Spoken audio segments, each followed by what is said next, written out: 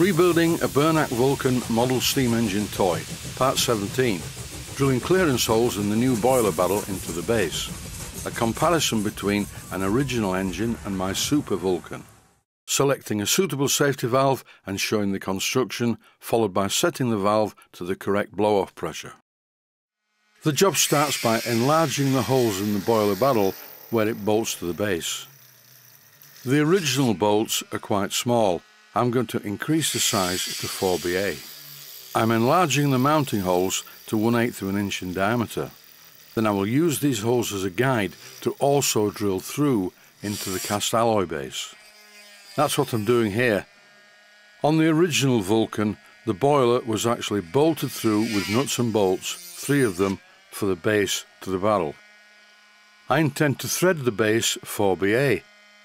And once I've done this, I will enlarge the holes in the barrel to clearance size, which is 9/64 for 4BA bolts. Deburring is very important. Whenever you drill a hole or thread a hole, there's always some sort of a burr. For this deburring operation, I am using a twist drill bit. You don't need the drilling machine, it's a manual operation, and all of the burrs soon disappear. For the burrs on the inside, I had to use a flapper wheel, as I've shown previously. Once I deburred the holes, I fitted the boiler barrel to the base, and then ran the drill through one more time to make sure everything was in line, and it was more or less in line. But doing it this way makes absolutely sure that there aren't any errors. I'm being very careful to make sure that the twist drill doesn't slip and mark either the base or the barrel. That would be tragic at this stage. The alignment of the holes was very close indeed. After the drilling operation, I used the air line to blow away all the debris. At this stage, I don't need to go any further with this part of the job. The enlargement of the holes in the boiler barrel to 9/64 will take place just before I assemble it. There are quite a few other jobs to do before that time arrives. This is quite an interesting image. 3 Burnac Vulcans sat on the bench. On the left-hand side is the original boiler barrel, which, with the help of a piece of birthday card, I made a pattern to transfer the hole positions and the cutout to the new shell. The Burnac Vulcan on the right-hand side is in original condition. I made 2 video series about Burnac Vulcans before this one. And if you're interested in seeing the other series, please type Burnac Vulcan into the search box on my YouTube channel. The Super Vulcan that I'm making is slightly taller than the others. There's a reason for this. It's to accommodate the thickness of the top cap and the disc that sits above the firebox. The amount of space for extra water in this case is negligible. The next thing I'm going to look at is the safety valve.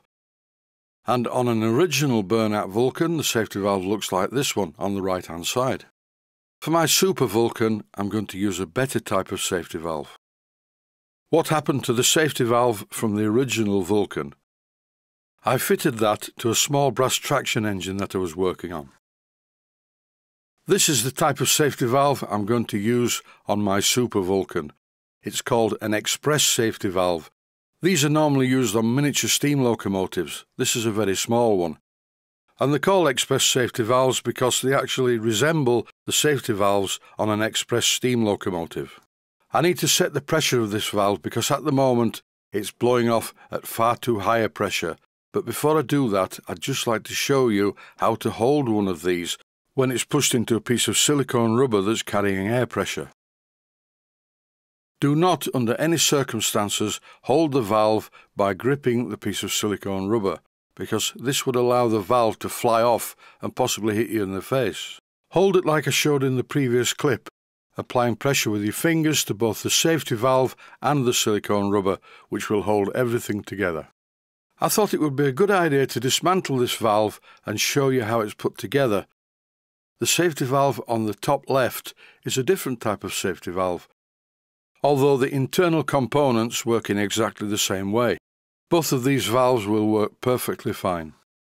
I use the express safety valve for no other reason than it looks more like an original Burnac Vulcan safety valve. Once again, as seen here on the original Vulcan. Here's a close-up image of the component parts. You can see the body of the valve, the small spring, the spring guide, which also presses the ball down onto the seat, and the other two parts are the adjusters. These valves are made by Jubilee Fittings, and these are the type I normally use. I occasionally use Stewart if it's a Stewart boiler. Anticipating changing the spring, I bought a pack of stainless steel springs from Blackgates Engineering, but these are actually too big. The original spring that came with the safety valve is perfect. This clip shows the seat for the stainless steel ball down inside the valve. It's fairly self-explanatory how it goes together. This is a very small safety valve. It only has a 1/4 by 40 threads per inch thread that goes into the boiler. And my normal circlip pliers only just fit. You can see the principle. You adjust the internal part and then you tighten the locking ring. And as you can see, I've adjusted the internal part so it's further out than it was. This means that less pressure is put on the ball by the spring. Currently, the valve is set to blow off at around 40 pounds per square inch. I'll be performing a hydraulic test on this boiler once it's finished to well over its intended working pressure at 100 pounds per square inch. Better to be safe than sorry. There is no point when using an oscillating cylinder steam engine in having the boiler pressure any higher than 30 or 40 psi. This is the first test and the gauge on my compressor was reading 50 pounds per square inch. Here it is, set to 40 psi. That will be fine for the moment. And that is it for this episode. Stay safe, stay healthy. Thanks for watching, and I hope you found it useful. Please take the time to visit my Mainsteam Models website and click on the section of the website that says Video Playlists. And by doing that, you can find other videos that you may like to watch. And by using the playlists, you can actually watch the videos back to back.